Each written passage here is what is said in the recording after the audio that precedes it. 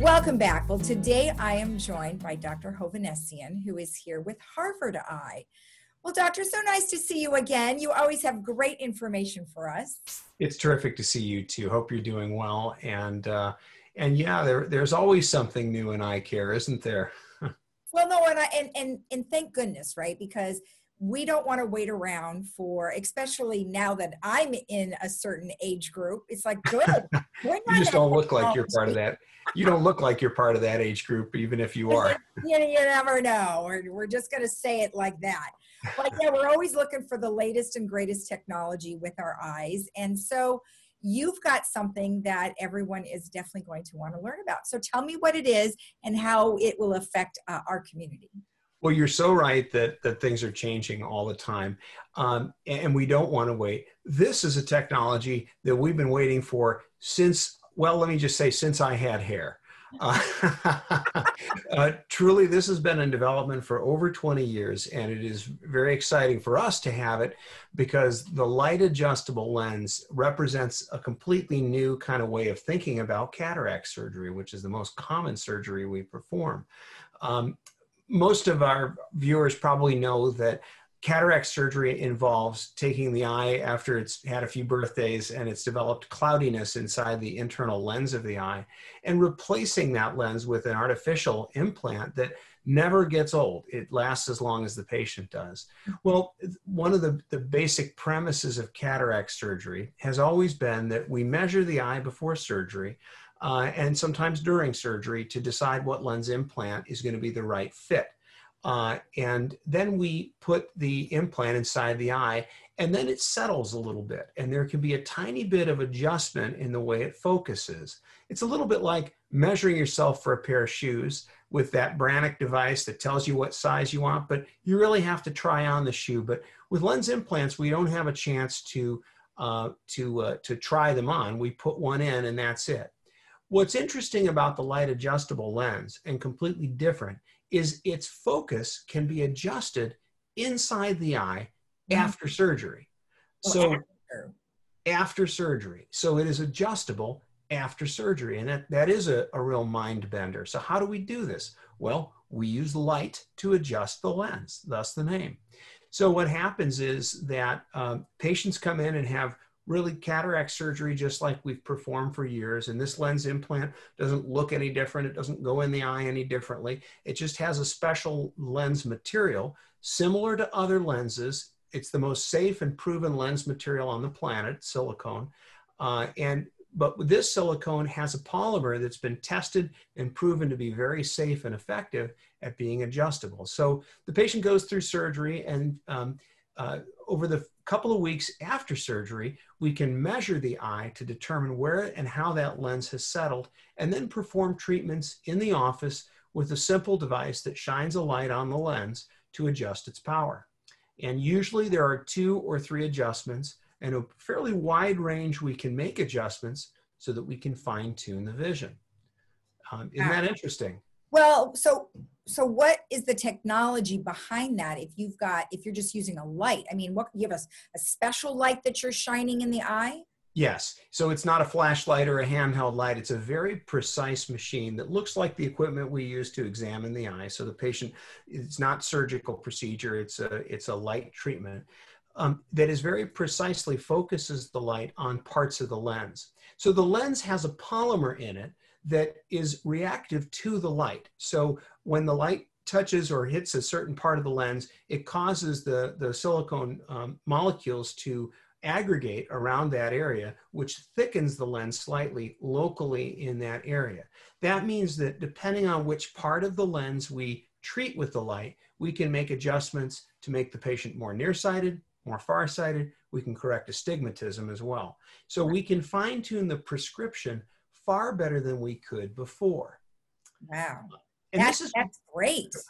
And this is particularly important for certain people. First of all, those who want to have a really precise result. Think about this in terms of improving the precision of surgery. So when you're, if you have a target that you're trying to hit the center of, There's a certain plus or minus with any technology. Greater accuracy means that a greater percentage of our efforts are going to land us right in the bullseye, and that's what we want with cataract surgery. Here we have higher accuracy than we've ever had with any other technology.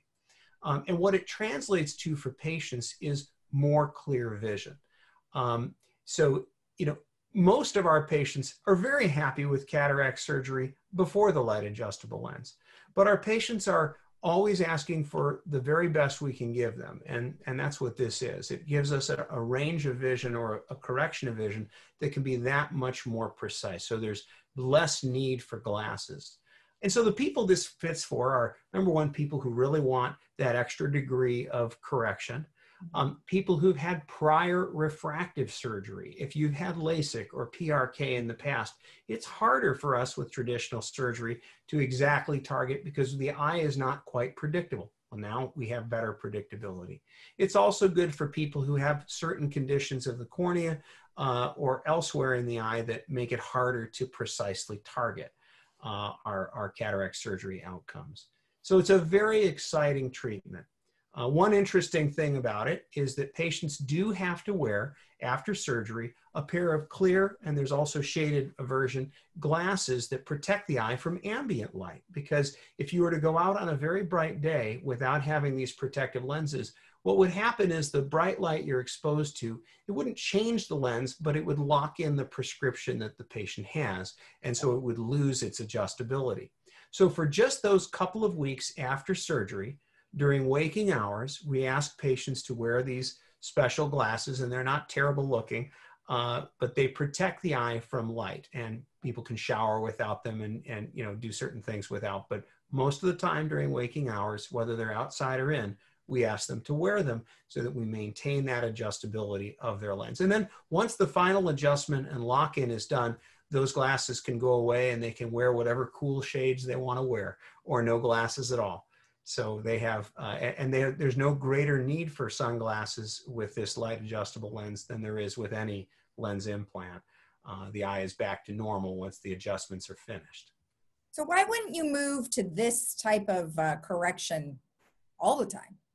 Well, two reasons for that. First, there's a cost, and unfortunately, insurance covers cataract surgery, the big costs, but not the cost of special implants like this. It's considered an optional thing for patients. Second, the light adjustable lens does not yet have multifocal options. And so for patients who want certain choices in their surgery, we advise you just to talk to your surgeon, ask describe what you want. We spend a lot of effort understanding what our patients want so we can make a recommendation. For many of them, the light adjustable lens is an appropriate choice, but it's not for everyone. And so that's really something that we decide through discussion. Okay. Isn't it always the case something cool comes out that everyone will love and insurance doesn't cover it? And it's unfortunate because we hate to have that conversation. We wish everything were covered so every patient could be entitled to the best technology. But it is the truth of the future of medicine is some of the better, exciting technology insurance is opting out of. So yeah, that's a reality that we all face. That's too bad because you know what, in the long run, they might save money because you won't have to readjust or fix. It would just be done and you wouldn't have to worry about it anymore. But hey, we're not the insurance company, right? Yeah, and to put a finer point on that, people as we get older, one of the things that we really wish to avoid is falling down. We lose independence when we fall. Well, it turns out almost half of falls in older people are caused by progressive or bifocal eyeglasses causing them to miss a step. And so if you can lessen your need for glasses when you go through cataract surgery, you actually significantly reduce your risk of a future fall that could take away your independence. So it's not just vanity that drives this, it's also safety. Oh, good. Now, I would imagine the manufacturers do try to meet with insurance companies. I mean, how does that actually work when something new like this comes out?